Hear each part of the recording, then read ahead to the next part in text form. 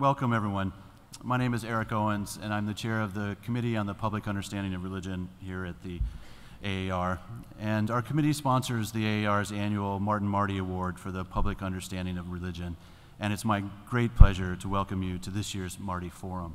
You may have heard in the past 6 months or so, as the news has come out, that the American Academy of Religion's Board of Directors has recently adopted a new strategic plan that comes with a new mission statement of sorts. And you can see the gigantic banner behind me that says the AAR Fostering Excellence in the Academic Study of Religion, sometimes shortened to the Study of Religion. And very soon that message will be changing to include excellence in the academic study of religion and enhancing the public understanding of religion. And that is not merely a rhetorical change, it is a really important change in the understanding of what the AAR is about. The Marty Award was established 22 years ago with a vision that what we did made sense outside of the academy as well as inside, and it does, it can, and it rightly should have impact in the public. And so this this award recognizes the importance of that work, and the change in the strategic plan and the language of what the AAR is about will reflect that too. So look for that in your communications in the coming months. We gather today to honor Winnifred Sullivan of Indiana University, who is the 22nd recipient of this prestigious annual award. Professor Sullivan is a member and former chair of the Department of Religious Studies at Indiana University, Bloomington, and an affiliated professor in Islamic Studies and at the Moore School of Law. Named for the distinguished historian of American religion, who was its first recipient in 1996, the Marty Award recognizes extraordinary contributions to the public understanding of religion by individuals whose work has a relevance and eloquence that speaks not just to scholars, but to other publics as well. Professor Sullivan is best known as a scholar of law and religion, whose incisive analysis and provocative criticisms of religious freedom have produced an influential body of work, including The Impossibility of Religious Freedom in 2005, and her 2014 book, A Ministry of Presence, Chaplaincy, Spiritual Care, and the Law, which received the AAR Book Award for Excellence in the Analytical Descriptive Studies category. She has led her colleagues across fields in developing a comparative phenomenology of religion in contemporary legal contexts. Her most recent books and articles, written alone and in collaboration with other scholars, offer nuanced, critical work on the politics of religious freedom that continues to inspire discussion and debate at these annual meetings and well outside of them as well. Beyond the Religious Studies Guild, Professor Sullivan's public scholarship and her work as an expert witness have had an important impact on courtrooms, prisons, military units, and government offices, from city halls to the State Department. Her research and critical theory situates the relationship between these traditions of cultural authority, namely law and religion, within a broader comparative context. And she stands out as a scholar who produces and supports rigorous online conversations among scholars across disciplines at the Immanent Frame, a project of the Social Science Research Council. Professor Sullivan received her BA from Cornell University and went on to earn her JD from the University of Chicago Law School. She practiced law for 6 years in both the private and the public sector before returning to the University of Chicago to pursue a PhD in American religious history and the comparative study of religion. She has held appointments at Washington and Lee University, the University of Chicago Divinity School, and the Law School at the State University of New York before joining the faculty at Indiana University in 2012. For this important work and much more that we'll be hearing about today on this panel, the AAR's Committee on the Public Understanding of Religion is delighted to honor Winnifred Sullivan with the 2017 Marty Award.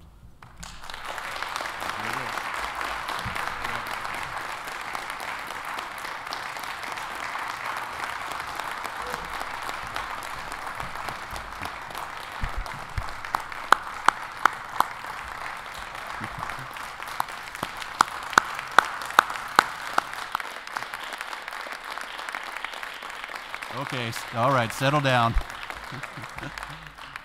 Richly deserved. I have refrained from offering a much more thorough introduction to Professor Sullivan's work because you'll soon be hearing much more about it. But I would refer you to Maura Willard's recent article about her career in Religious Studies News, which is published online through the AAR, with a more thorough analysis of her influence. Professor Sullivan's distinguished interlocutor for the Marty Forum is Lori Patton, an authority on South Asian history, culture, and religion who has taught at Bard College, then Emory University and Duke University, before becoming Dean of Duke's Trinity College of Arts and Sciences, and in 2015 became the first female president of Middlebury College. I'm delighted to have you both here, and I look forward to your conversation. So welcome and congratulations. Can people hear me? No. Is this better? Okay, great. Welcome and congratulations, Winnie. It's fantastic, and as you can see from the enthusiastic response, you really have had an amazing influence on so many of us. So I wanted to start off by mentioning that earlier you and I had a conversation about how we were going to roll this afternoon. And you mentioned that you were surprised that you got the award. And I sensed, because most conversations, I know you, I've known you over the years, when you say you're surprised, it isn't false modesty or anything like that. It's that there's a genuine intellectual engagement behind the surprise. So tell me a little bit about why you were surprised you got the award. So I think maybe for a couple of reasons. One of them is that I frankly, I'm not sure I understand what the public engagement of religion is, I guess, or what it meant to the committee. And perhaps it means to reference non-academic studies of religion. And in that case, it seems to me that I've had a pretty typical academic career, that I actually write mainly for academic audiences, and that my main audience is our students. And I haven't written, in publications for general audiences or tried to influence public policy directly. But I do teach at a public university, and this is the second public university I've taught at, and I've come to really respect and admire the ethos of the public university in the United States. I was educated at private universities, but both at the State University of New York at Buffalo and at Indiana, there is a really strong commitment to public service in the work of the public university, not just in the work of training our students and in our scholarship and in justifying the public's investment in us, I think, but also a commitment to translating our work and justifying our work to the taxpayers who pay our salaries. And I think that's something I've really come to admire about public universities. Yeah. I might just say, in terms of the surprise, I came to academic life very late, and I think this is worth saying in the present climate. As you know, I almost flunked out in my first year.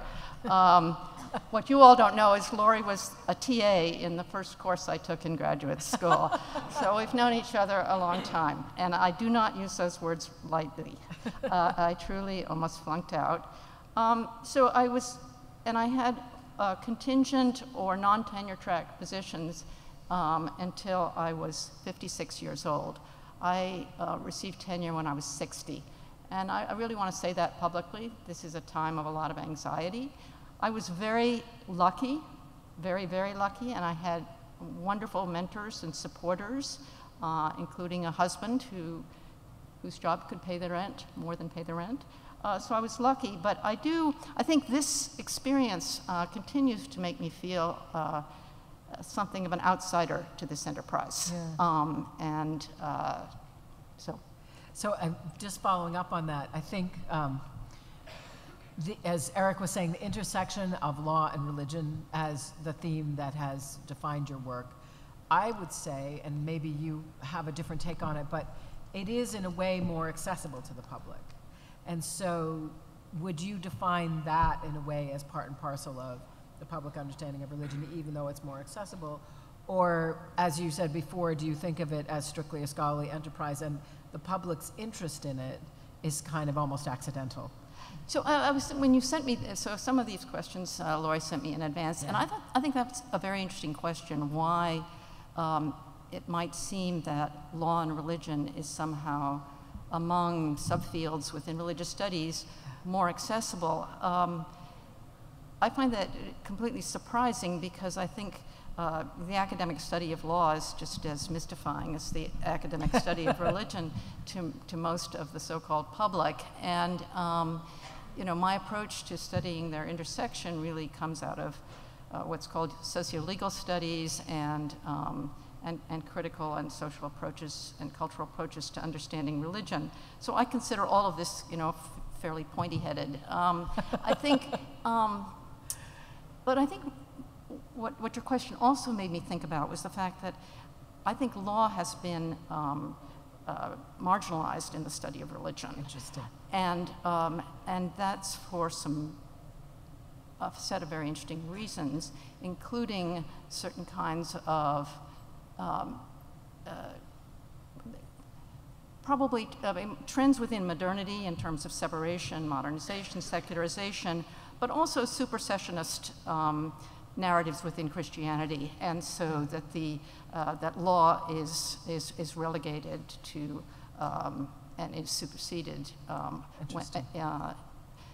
and relegated to Judaism, to Islam. So law in religious studies, I think for most people, is located either in these specific traditions that are considered to be more legalistic, right, and that's considered problematic, yep.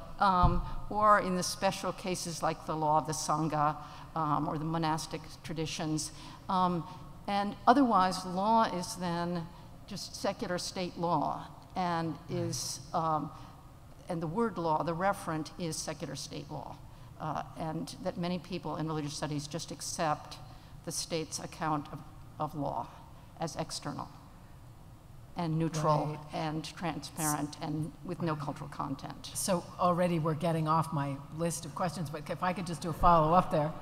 What's so interesting about what you just said is that there's a way in which all of your cases, or the ones that you've written about, your big books, are places where this question of legal rulings about religion interrupt people's lives.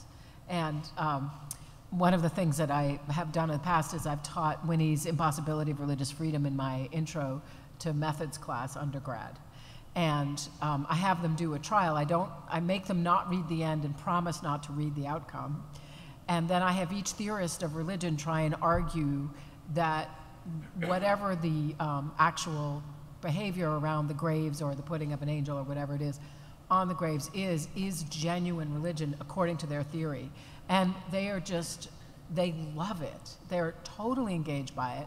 It's the best thing. They know there's going to be a big trial at the end, and they are crestfallen when they hear the outcome of that case, because they think, of course, I'm using theory to defend freedom of religion, which is what I'm supposed to do as an American, no matter who you are and what your politics are. So I'm fascinated, because I would say, just thinking about what you were just talking about the kind of obscure understanding, or the understanding that law is obscure, either within the religious tradition or because it's accepted de facto from secular law. I think there's also a kind of element of the trial and of working things out through public reason that is why your books are so compelling, I think, to students. And I don't know if that makes sense to you. No, sure. I mean, I think that the trial is incredibly appealing and familiar from the movies, from TV, and right, stuff like that. And it's a format.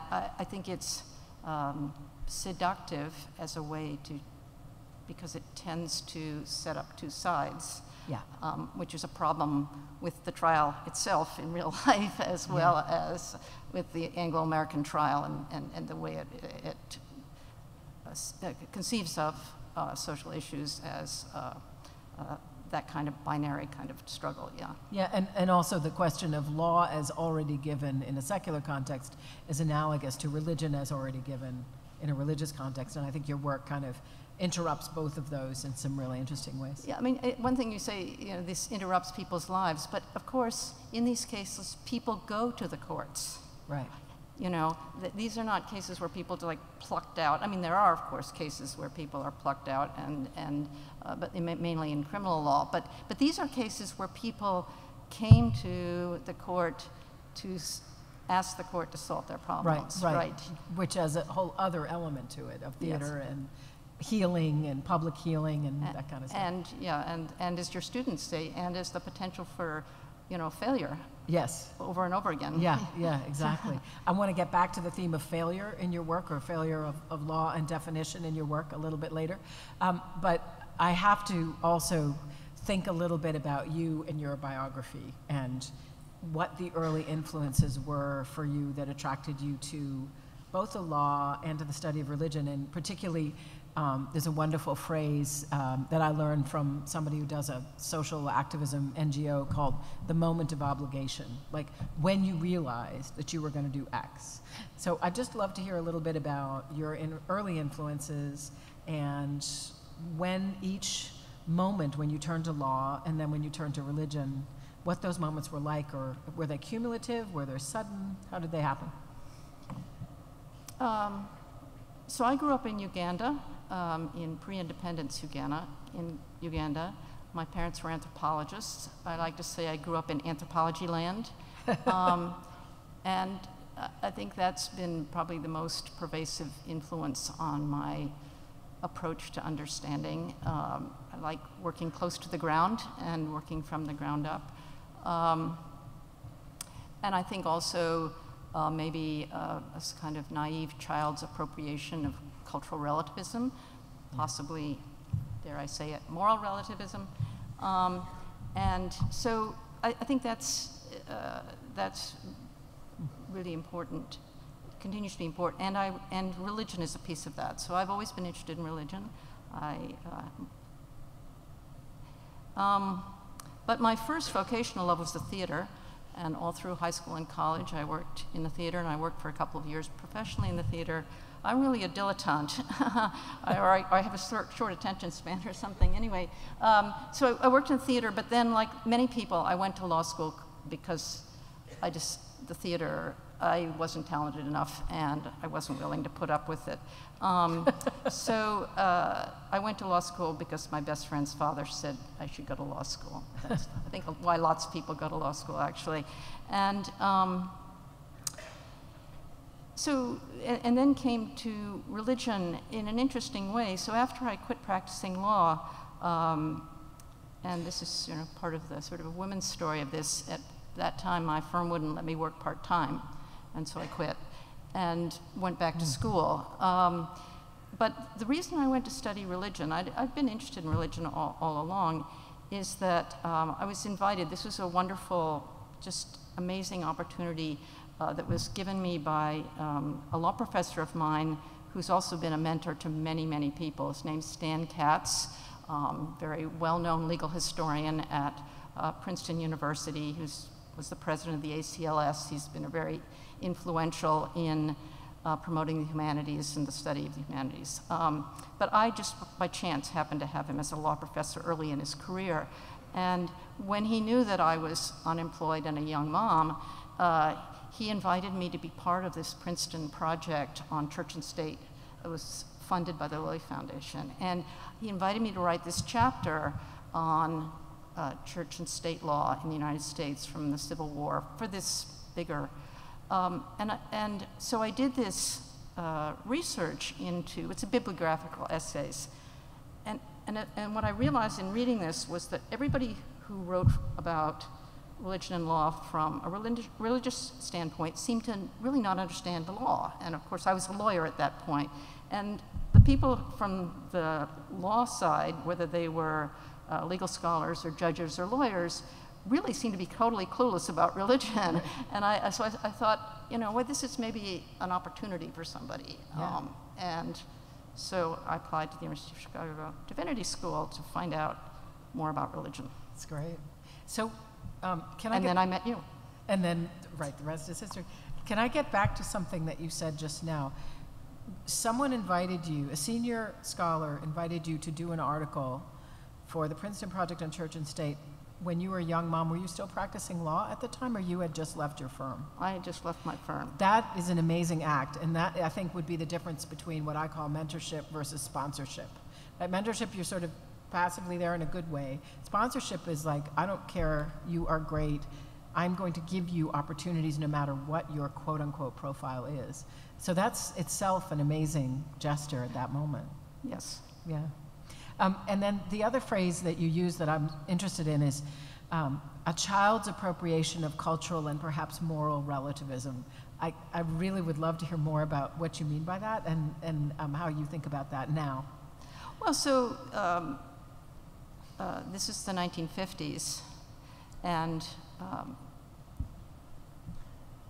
before post-colonialism, before a kind of critique of anthropology. So I think that, so naive perhaps in that sense. You know, I've now read Mamdani and can do an analysis of the kind of power situation and the structural kind of methods and modes of the British in East Africa and what long-term effects they've had. But so I say naive in the sense that this is where I lived. I didn't know any other place. So, and we were living on the campus of Macquarie College, which is, so I think I was exposed through my parents and through the experience of living in a college community in East Africa, just to a kind of acceptance of difference that was, right. I mean, I don't want to sort of take on myself some kind of, I think it really was very practical. It's just that I had that opportunity. Yeah. Did you go on quote unquote field research with your parents? Yeah, so that people imagine that, you know, if you did this, you lived in the bush. Right. Yes, my father was a political anthropologist. He studied the political bureaucracy of the southern Bantu kingdoms. So this was like everybody wears clothes in this project, him and them, and you know, they're politicians and bureaucrats, and he's interested in studying them. So right. We did go you know, on vacations out in the country. We didn't. But your field was a classroom in the institutions. Yeah. Yeah, interesting. So turning a little bit to your work. So I'm thinking of Paying the Words Extra, the impossibility of religious freedom in prison religion. We were just talking about the fact that the work is organized around court cases that are difficult, fascinating, intractable, and several of which you participate in as an expert witness. And so that, we heard about that a little bit in your introduction. That's a very public act, and a really interesting one from my perspective, because I think of it as an act of public service. I think so first, it's a basic thing. Can you turn it down? You can turn it down if you're asked to be an expert witness, correct? Oh, of course. Yeah, and so you chose to say, no, I want to work on these. And I'm wondering if you could talk a little bit about how those acts, and I think they're different in each of your books, sparked the ideas for the books. And feel free, I mean, I think we all are here because we're so interested in your work, so feel free to talk about each of those cases, because each one is really, really different. And in each case, your expert testimony showed a different angle of that intersection between religion and law. Yeah, so the Florida case, and this is the way it happens. I'm just sitting in my office and I get a call from a lawyer and who wants someone to testify. And in this case, you know, he described the case a little bit. And for those of you who don't know the case, it's one of the things I like, let me just say first, one of the reasons I'm attracted, I think, by writing about trials and cases is that it does kind of throw up ordinary religion. Yeah. So I think that many people in religious studies have and tend to study, you know, sort of the virtuosos of the tradition, whereas this is partly because it's in the US, but this is ordinary religious life. And one of the things I like about the Boca Raton case is these are ordinary American Protestants, Catholics, and Jews. So there's nothing exotic here. This is not about, you know, whether something exotic is a religion. This is everyday religious life of Americans. That's one thing I really like. Anyway, so this guy was an ACLU lawyer who'd volunteered his time to represent a group of people whose relatives were buried in the city cemetery. And the city cemetery had a rule that the only memorialization you could place on the grave, and it had to be about the size of 8.5 by 11 piece of paper, and it had to be flush with the ground to enable maintenance through mowing over it. And over a period of about 15 years, several hundred of these graves had sort of sprouted decorations that were homemade decorations. And a point then came when the city decided to start enforcing the regulations and remove all of them.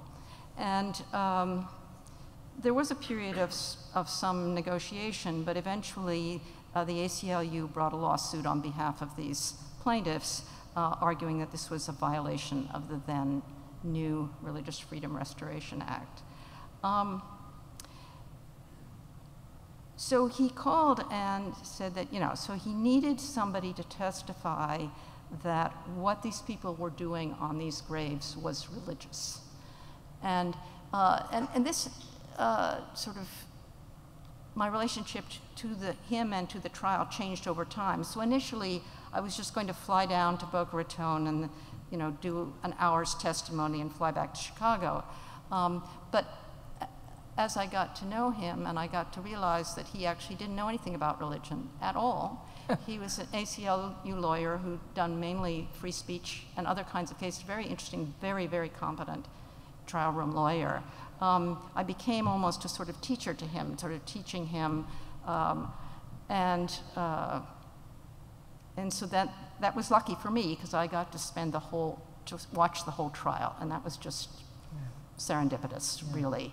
And it was being in the courtroom and seeing and experiencing the sort of three-dimensional aspects of this is the theater aspect here, the three-dimensional aspects in the courtroom of these various people trying to speak religion in different ways, and the ways in which those incompatible ways of doing religion were being enacted in front of me, I guess is one way to say that. And when you started, and I want to get to prison religion in a second, but when you started at testifying, you didn't have a sense of the impossibility of religious freedom at that point, and the murkiness of defining it. Was it textual, was it not? And putting an angel on the grave was not essential to Catholic identity. All the stuff that you write about in the book, you hadn't gotten there yet as an expert witness. Well, I mean, the Paying Words Extra has some of that. Yeah. I already did that work, but that's a Supreme Court case, and in that case, I was talking from reading texts, reading opinions about the differences among Supreme Court justices. So already that notion that there's multiple models here and they can't be resolved. But I don't think it was till I was in the courtroom in Boca Raton that the sort of intractability, sort of existential intractability of this became as apparent. Right. And it was really after I began to reflect on that, yes. And it was after you testified and you were still watching the case, and over and over again it's hitting you. And then one of the things that's powerful in the book, of course, is that the judge doesn't ever seem to get it. And that's one of the things that my students just, they're very annoyed with that whole interaction. How was this something as you were watching the trial you were thinking, this is even a deeper instantiation of what I saw in Paying the Words Extra? Or did it depress you? Did it, do you like, I get it now, this is my thesis only really exemplified? No, I really didn't. First let me say, actually I think the judge did get it. I think this is really important to say. The judge did get it, better than anybody else in that room. So the judge says repeatedly that this is the United States, everybody can have whatever religion they want. He totally respects them. Yeah. They're all, and he really means it. Yeah. And he loves each one of them. But he understands, I think better than anybody else in this room, that what he's getting from us, the five scholars of religion, is not helpful to him. Yeah. In fact, you know, as I say in prison religion, I'd say it's not relevant. Yep. This is the insight. I mean, yes, we all were, some of us, other than me at that point, were really prominent scholars of religion, and but we were kind of irrelevant to what. And so that in the end, it was really left to him to figure out some way that this law, which is promises too much, could be curtailed. Yeah. So I think, yeah. Yeah, interesting. And I think just getting to the transition into prison religion, you had, when you started writing prison religion, you had finished The Impossibility for the most part. Oh, yes. Yeah. And so moving into that project, tell me what was compelling for you about A, be engaged in those court cases, and B, what you think you could have learned differently, or what was a new angle for you given the kind of work that you were doing in your first two books? So I didn't take either of these on as calculated to be something that I would use. Yeah. I wouldn't regard that as ethical. Yeah. To testify simply for my intellectual curiosity. Right.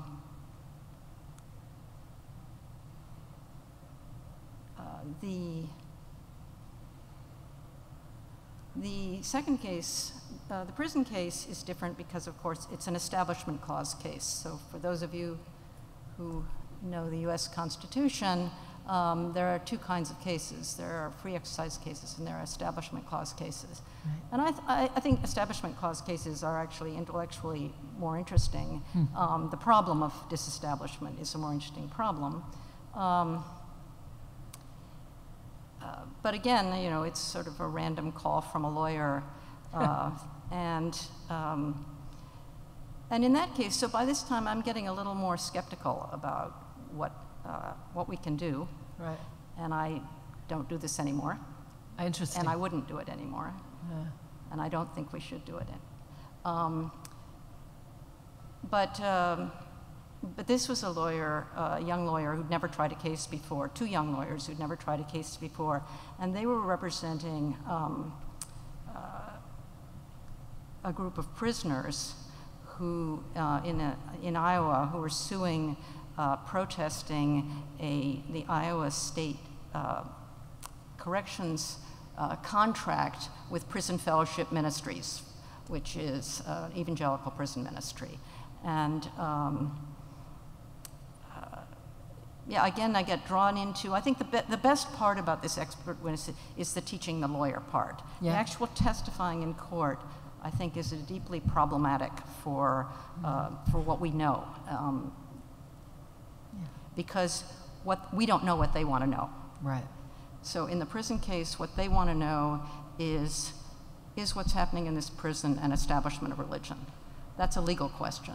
That's not an academic question. Right. So we can't answer that question. Yeah. Yeah. And how did you feel about the outcome of that case relative to the Boca Raton case? Well, that judge was a really smart judge, a really different judge. The way I feel about prisons is that our prison system is so comprehensively broken and so comprehensively appalling that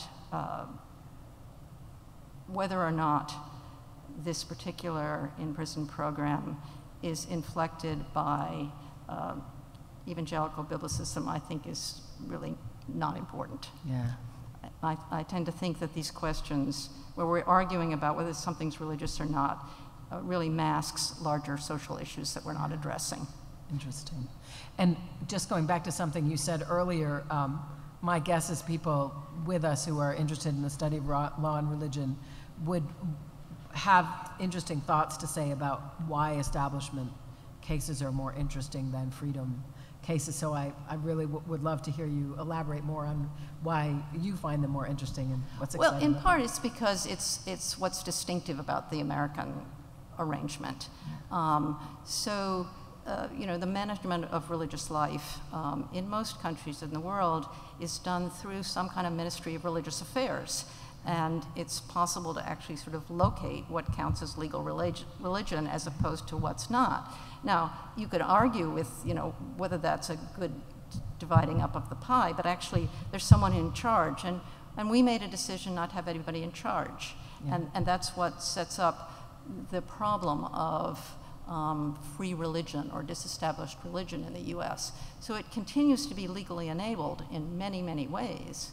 But it is not. But because we were from the beginning so anxious about the problem of the Church of England and the captured church, right, we sort of set the church free, and it is in this sort of unstable situation in which we can't locate it, and we're anxious about locating it. And we're always locating it. And we're always locating it, right, yeah. Yes. It's fascinating. And this is not on the script. I'm going to riff a little, just to warn you. So you've also become a go-to person for American religion. More broadly, you write articles that talk about American religion in different places, always with this view. But what you just said really sparked something for me, which is, I think you put your finger on something very interesting about American religious identity, in that it's kind of, because we're always litigating it, we also almost always need to declare it or figure out whether it's established or not established, et cetera. And I think that's another aspect of your work that I think has really contributed to the public study of religion is, in a way, the way we become religious or include other religions, as scholars that I know you've worked with have also argued, is through court cases, over time. Right. Yes, I mean, I do think it's important that this changes in the mid-20th century. So it's very important not to see this as uniform over American history. So certainly in the antebellum period, in the early federal period, there are specific issues about how religious societies, as they called them then, would get organized. I mean, they sort of had to invent a way for churches and other kinds of religious societies to own property, to contract, to do these things, to have legal personality. And that was a kind of new project that Americans had to work on. But this is done mainly through state law up until the mid-20th century. And that's important. So there's a lot of variation across the country. And it's not until the mid-20th century that this becomes a national project. Mm-hmm. And it is when it becomes a national project, and the school prayer cases, that the problem of federalism also is made so evident. Right. So we have the dual problem of the tension between the free exercise and the disestablishment clause, which is always overpromising what it can't deliver, and the problem of federalism and the tension between the states and the national government. And so this also creates a constant tension. And the experiment from, say, 1940 to 1990 to have a federal policy run by the US Supreme Court, like, we now know that didn't work. Right. And so we've backed off that, and now we're back to something else. Yeah. And it's related to something that really struck me in your conclusion to Prison of Religion, which is you argue that any theory of the rule of law must also imply a theory of religion. And so I'm wondering if you could say a little bit more about that, because I think it's really relevant to your overall work and your receiving of this award. And that's the first part of the question. And the second is, one might also say the opposite, that any theory of religion must also imply a theory of law. So would you agree with that or not? So talk to me about those two things. Yeah, so I guess this is just part of my general project of trying to get these things back together and not to accept, separationism as the natural state of affairs. I think, so I think law and religion are ubiquitous in human societies. It's something people do, is do law and they do religion, and maybe even beyond human society. Elephants have rituals of mourning, and there were ways to think about that legally and religiously. So I would begin from that. And so, for religious studies scholars, we can almost always tell a religion story, right, about any kind of particular event. as a law scholar, I can always tell a law story, right? Yeah. And these are always intertwined. And so I think backing off not just what we know how to do in religious studies, which is back off sort of world religions, you know, capital letters, religions. We know how to back this. We need to back off having state law be the only kind of law that we think about. There's always law, and it's something that people like Robert Cover have taught us. And state law is only one kind of law. Yeah. I'm thinking in particular of the early Indian distinction between custom and law, and there is a definite difference.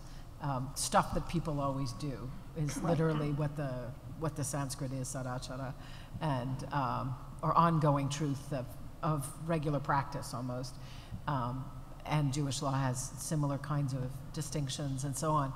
And I'm wondering, sometimes it seems like a lot of the murky conceptual areas that you expose in your work has to do with that really interesting place between custom or customary perception and law.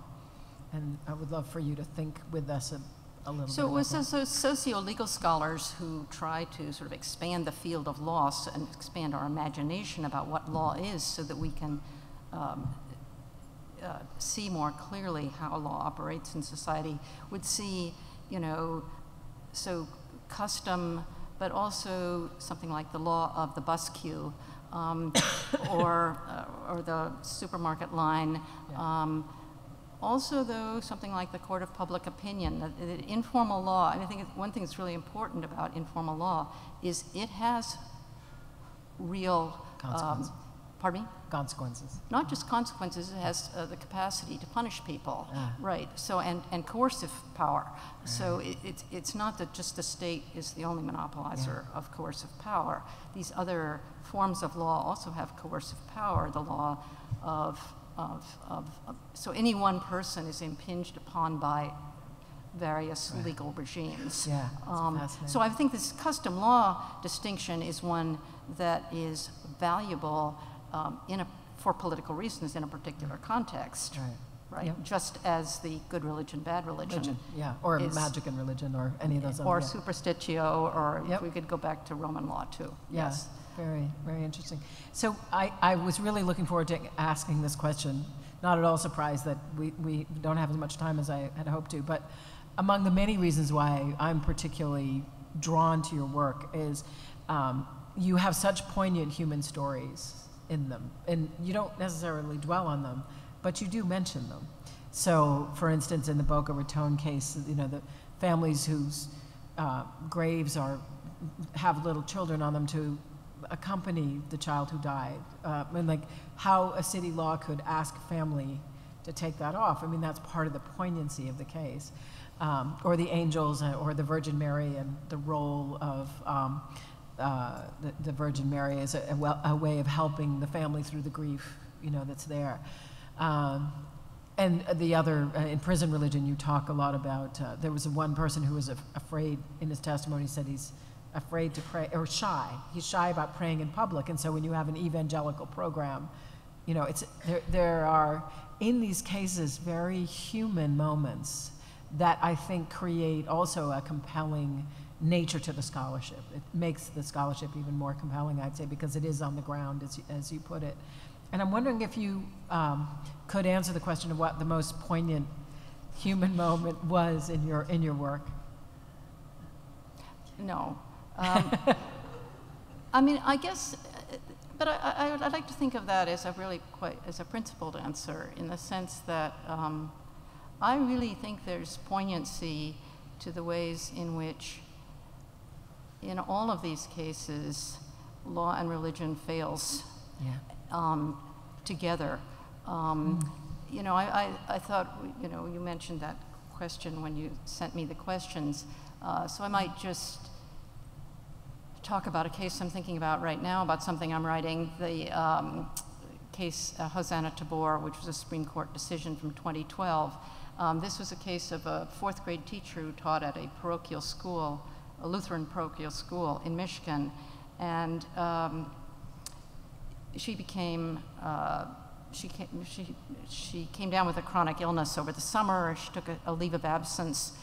She was diagnosed, and she had a doctor's letter. She came back to school in January, ready for her job, and she ended up being fired.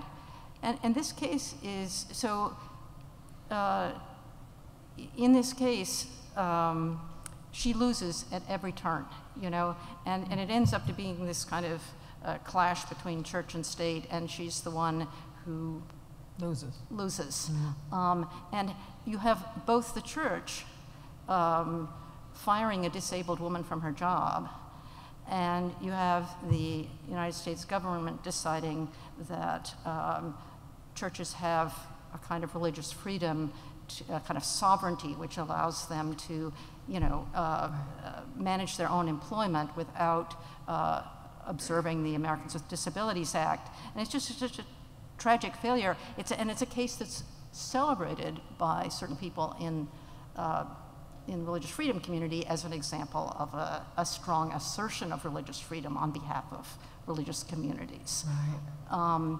And some of my favorite writing about that case is from people within advocates for religious freedom saying, you know, guys, we got to look at this. There's something wrong when we as religious people are celebrating the denial of rights to a disabled woman. Yeah, where the outcome is unjust on many different levels, yeah. And so both church law and state law fails her in that, in that case, yes.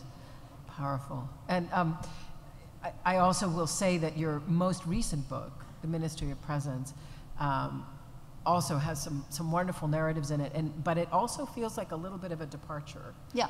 And so say more about how it feels different than your earlier work. And well, part of it's just a problem of writing. So writing books about a single case just organize a book in a certain way. Yeah. So it's really important to stop doing that. You know, I kind of got the hang of that. Right, got the formula. But I also I was also kind of tired of the Constitution and the sort of problems of the Constitution, and I wanted to see how ordinary law, ordinary bureaucratic law shaped religion. And so, so that's what I take the exercise of that book to be. I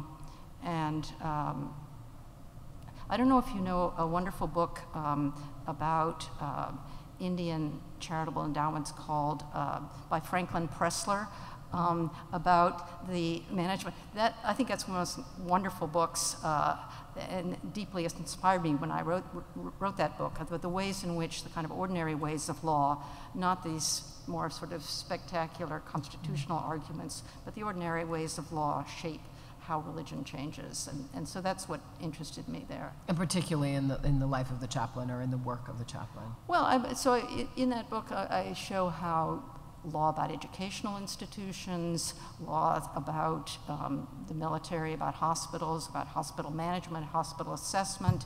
I mean, all of these accumulation of rules and regulations which make up our rule-bound lives also shape religion. So it's, And the other thing that struck me about that book is that it seemed more Weberian in the sense that it's focused on a religious figure, and the different ways in which a religious figure could be inflected in society, and vice versa. And in that way, very, very different than your earlier work, too.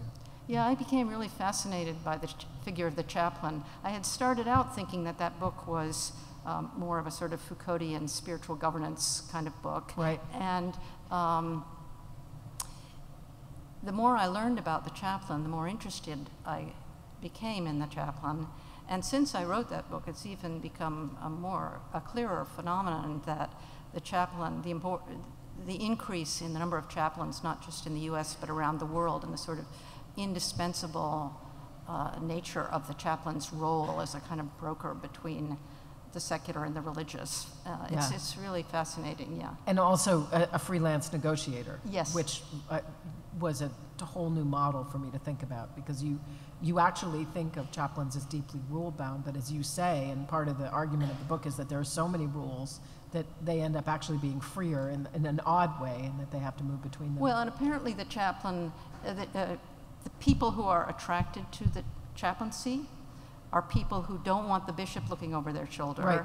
So they want to be working in an institution other than the church, and so they're an outsider to both, right? And that allows them some space of freedom. Yes.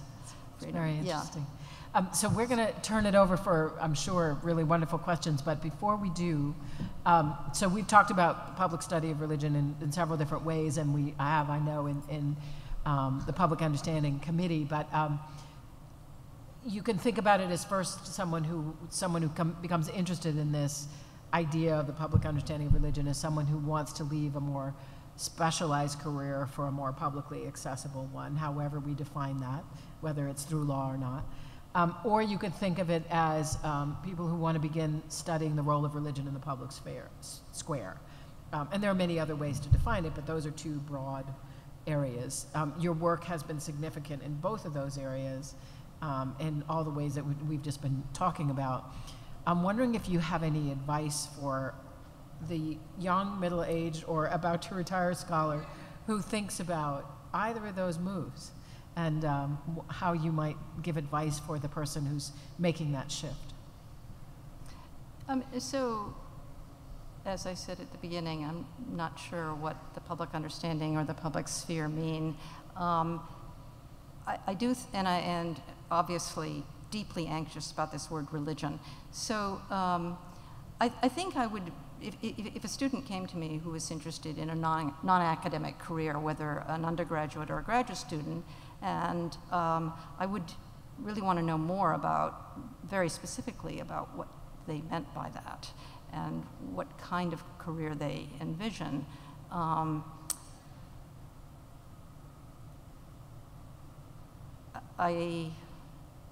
don't know that I can say very much more than that. I mean, I would just want to take my cues from them. I'm very reluctant to say that, yes, that one could make a career of the public understanding of this thing that we don't know what it is. Right. Yes. Right. Although, also, I think part of that resistance would come in addition from wanting to make it, because the public understanding is imbued, at least for some people who think about it, in many ways like a public university is, in terms of service to the broader public. Yeah, but I can think of so many different ways that service. I mean, a person might, be wanting to help immigrants, or do chaplaincy kind of work, do work with.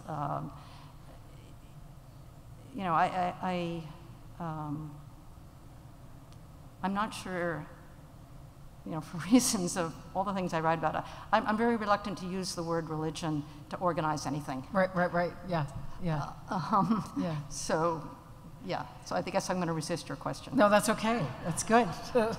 And I also think creating a field where people get PhDs is a particular way of organizing this kind of knowledge that I think many of the people who are involved in this conversation would want to resist as well. And so I think the point is a very good one in all sorts of ways. So I guess I'll just end before we open it up by saying, you made the joke that I was your TA a long time ago. I think that the tables have rather turned as to who is teaching who. And you have taught us so much in the broader field of the study of religion. You've created incredibly compelling books that have the wealth of a specialist, but also the kind of human interest of a really well-told story with theater. And so I just want to thank you again for the great contributions you've made, and we can open it up. So.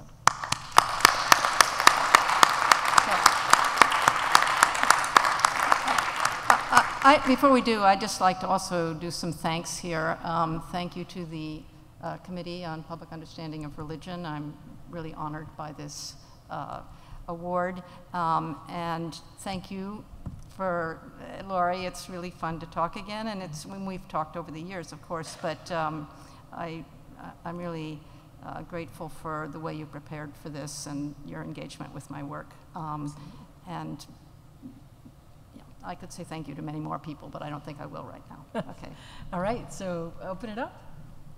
Further thanks, queries, definitional enthusiasms? We flattened them. And I might not be able to see. Hi. Here, let me. Oh, I think we're doing the past microphone here. Yeah.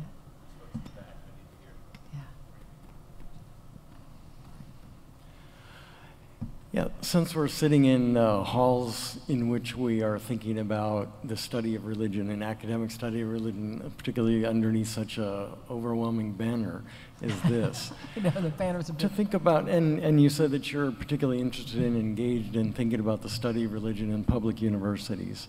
And I'm wondering about what more you have to say about boundary issues in particular. And you've certainly taught me a great deal that in my own understanding of the way I articulate the development of the academic study of religion in public institutions, that I probably overemphasize the place of constitutional law, and the Schempp decision being, I suppose, the place where that's most prominent. What are the boundaries in thinking about particularly public institutions, to think about the boundaries that limit, or if that's the right term, the academic study of religion in public institutions? Where are those boundaries really firm?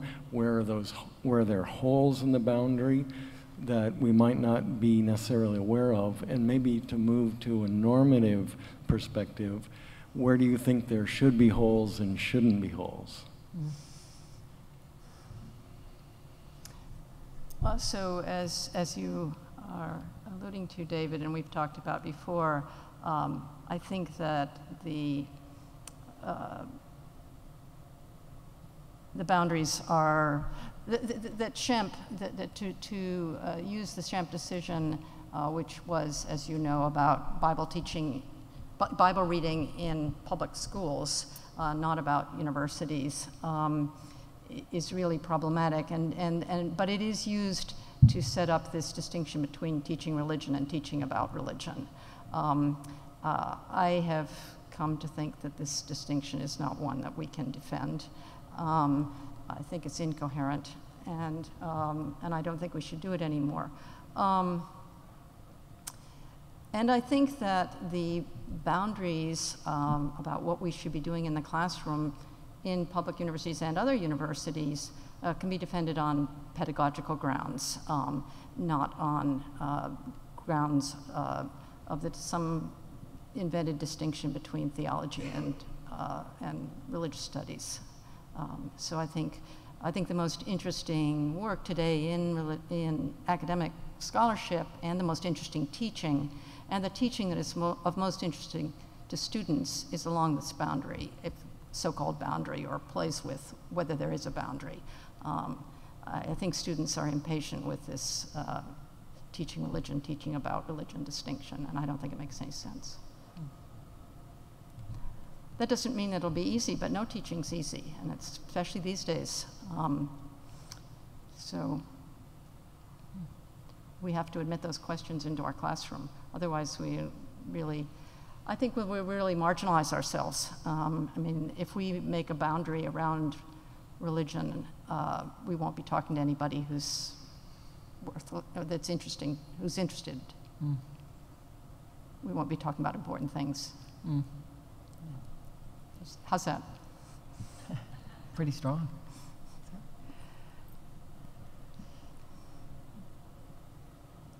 I can't see very well, so there's a good, over there. Would you accept that there's a distinction between talking about art as something that some people do and talking about art as a practice? The distinction I make when I'm talking to parents and students is that a religious studies department is not trying to make people be good practitioners of religion. We're trying to explain what the practitioners of religion are about. And the comparison I make is with a sports program that's trying to teach people to be good at basketball or good at tennis, and people who want to explain the history and social significance and what have you of those sports or of sport. And similarly with art, there's a distinction between teaching art as an activity, making art, and teaching about art, which is the history and theory of art. And I think that those, I'm not yet persuaded by you that those are not valid distinctions. They may be difficult to hold in a legal context, and maybe that's what you're trying to say, but I'm not convinced that they're not valid in an educational context.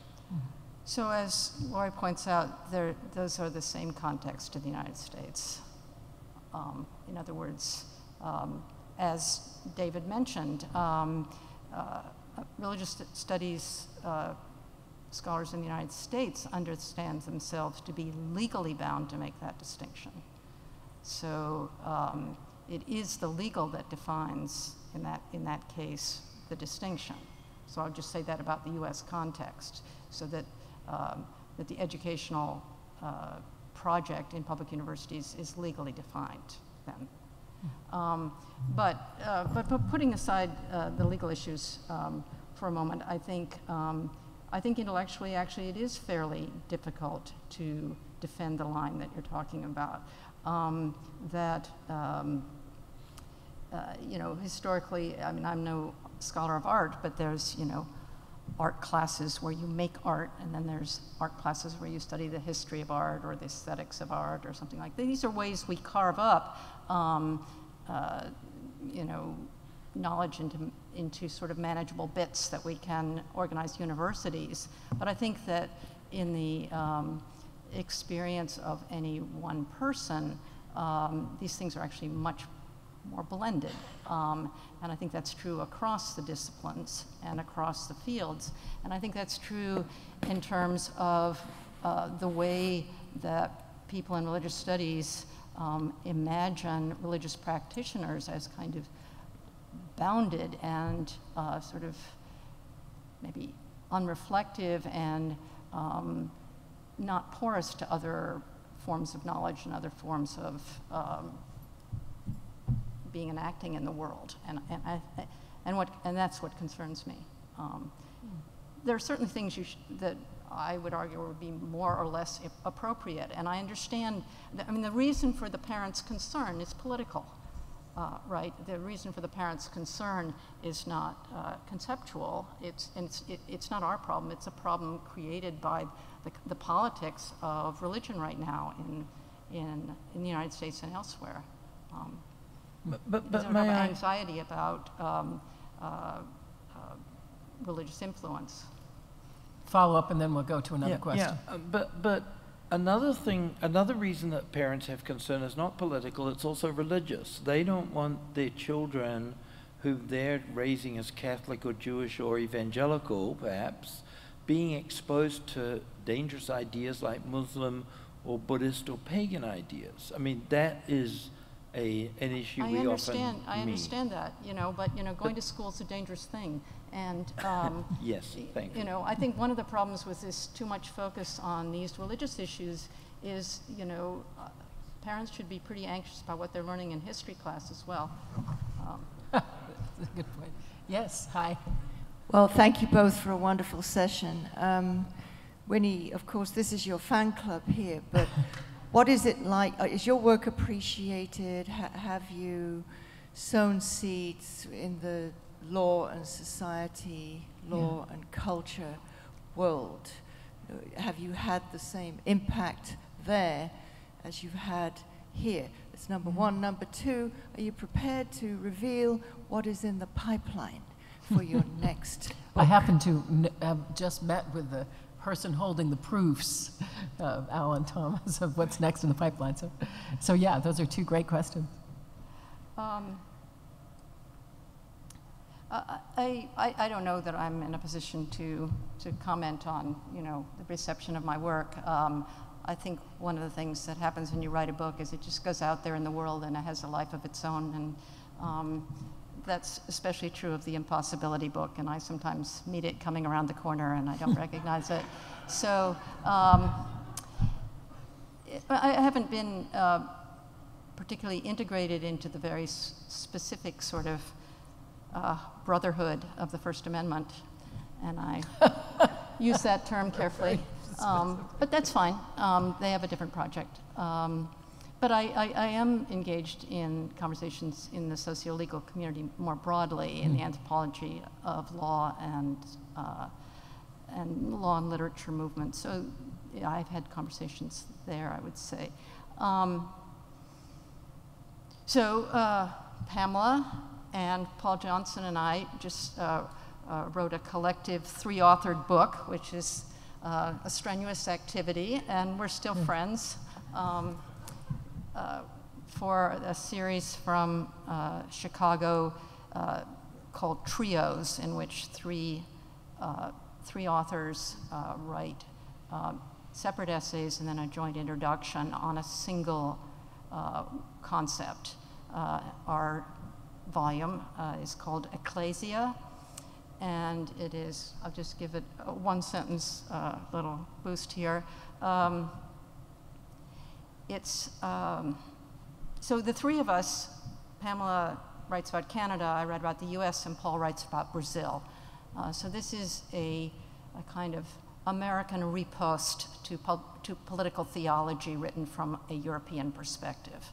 And it's an effort to try and show how political theology, when it travels to the Americas, looks different and why. So that's one thing that's in the pipeline. Literally about to be birthed. Right. That's great.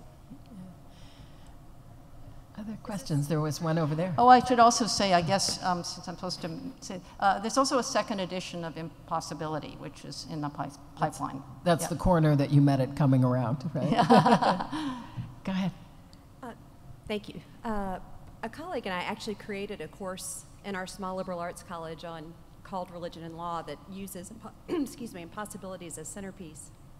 So I'd be interested to hear what the second edition is including. That's not my question. I'm thinking about the students in that class, and at one point you made a distinction. You said what happened in that Establishment Clause case was a legal question. It wasn't an academic question.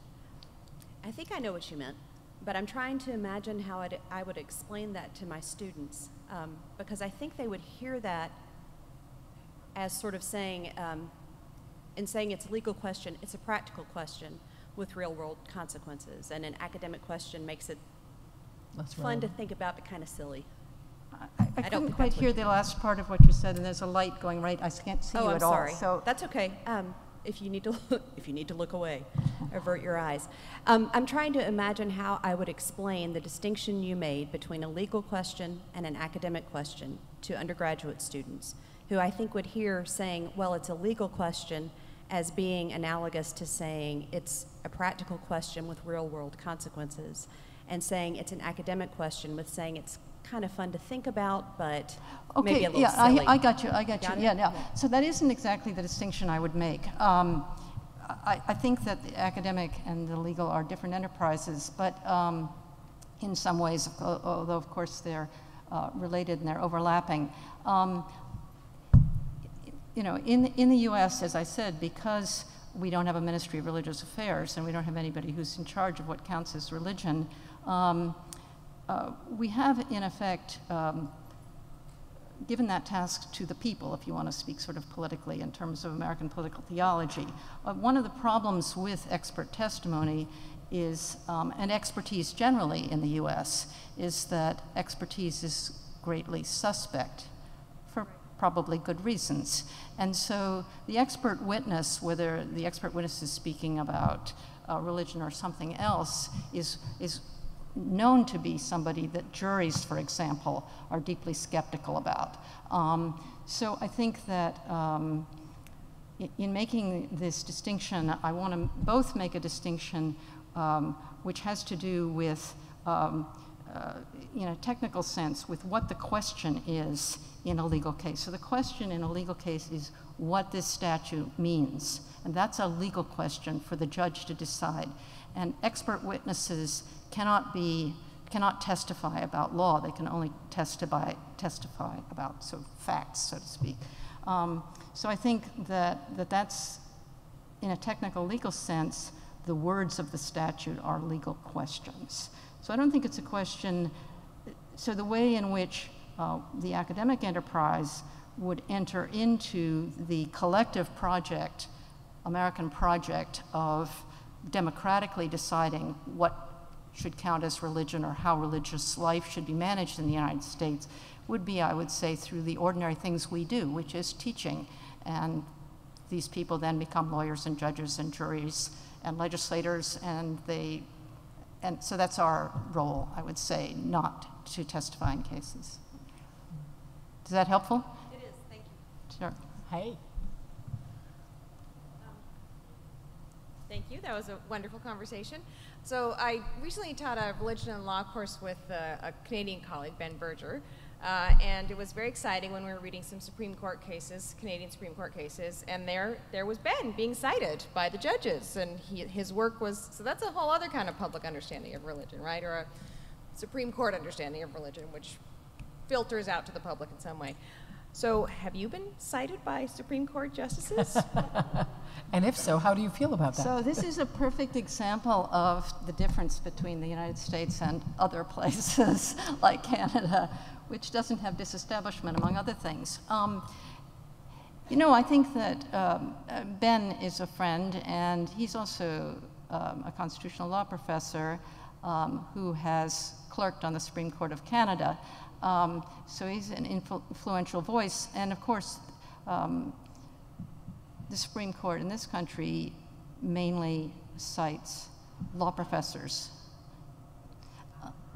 No, but what I write about is not helpful to them. They don't want to hear that religion is incoherent, and that's just not useful to them, and that's fine. But I would like, can I just tell one example, a really interesting example of a scholar sort of being incorporated into constitutional law. So in South Africa, so the South African anthropologist John Komaroff, who's a very prominent legal anthropologist, early in his career wrote a splendid book called Rules and Processes, which I would recommend to anybody who wants to think about law anthropologically, which is really about the way in which customary law in South Africa adjusts to change over time, and how there are rules, but there are also always ways to get around rules, always, in all legal systems. It's an extremely interesting book. It has now become incorporated into the training of lawyers and judges, and it's in effect part of South African law. It's very interesting. And so a recent case in South Africa that came out of one of the African communities that had a dispute over the chieftainship, and they had one of the leading candidate for chief was a woman, and they'd never had a woman chief. And apparently, you know, the law would not admit of that. And John's book is cited for saying, actually, no, that's what customary law can do that. They know how to change. And so it's an interesting example of the way in which scholarship can be kind of taken up as in favor of legal change. Yeah. Wonderful. I think we have time for one more question, and it's... This is just a comment. I don't know about the Supreme Court, but I was during the previous administration, I was in a West Wing meeting. It was about religion, determining who could get what funds from where. So I laid out this beautiful argument from our honoree today, and it was lots of fun.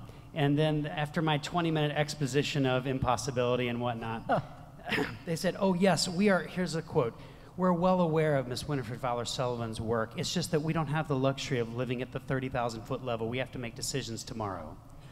And I said, well, don't cancel my last 20-minute argument, but you know, I think this will help you along. So people are reading you in the West Wing, or the previous administrations. Back to the anxiety. Probably not in this West Wing. They may have been reading me, but they weren't understanding me. Okay, that was quick, so we'll do one more anyway.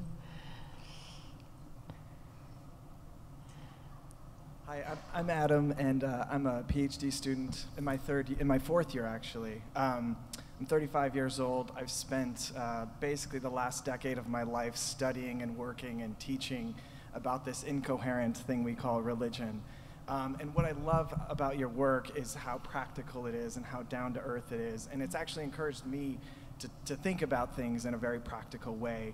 And so I'm curious, over the last couple of days at AAR, there's been kind of this specter about the job market and about kind of the precarity that comes along with higher ed right now.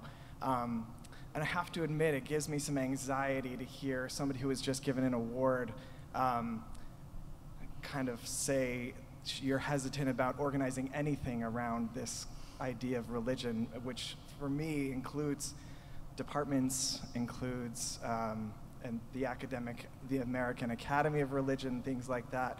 So I'll admit that I have a huge stake in trying to provide some coherence to this incoherent thing. And I'm curious about what your argument, what kind of implications your argument might have for the study of religion long term if it's taken up, and my prospects to getting a job after all this craziness. Thanks.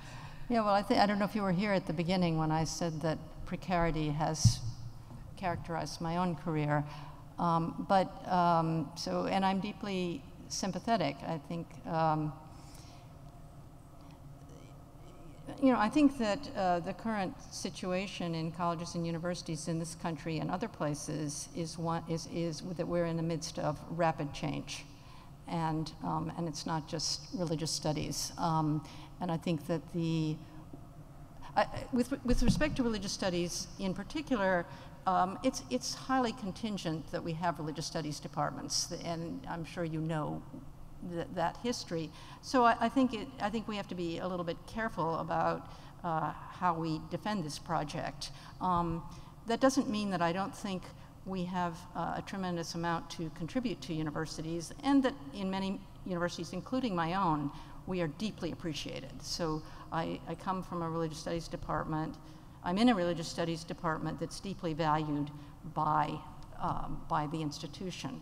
But I would also say that one of the reasons it's deeply valued is that it's got pretty fuzzy borders, that almost everybody in the department has relationships with other parts of the university and think of the work they do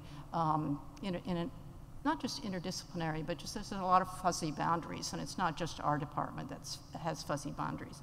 So I think there's going to be some real challenges facing universities about how to organize their work in the face of declining enrollment and, in my view, the very probable end of the four-year degree as the basic degree. So I think we've got a lot of challenges, and I look forward to working on them. I think what we do is incredibly important. I just think we're in a time of rapid change for reasons partly having to do with the financing of universities. It's big social challenges right now.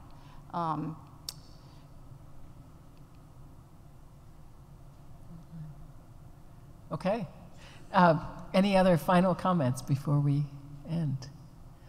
All right, with that challenge to the nature of education more broadly, I think it's not accidental that our conversation ended there, because your work has always pushed those boundaries in really, really productive ways. So this isn't just a Winnie fan club. These are people who have been deeply persuaded by your work and in a really substantive way, and I hope that these awards are the kinds of awards that make people really think about their legacy or their contribution in new ways, and I hope that we've startled you today in thinking about your contribution in new ways as well. So congratulations again.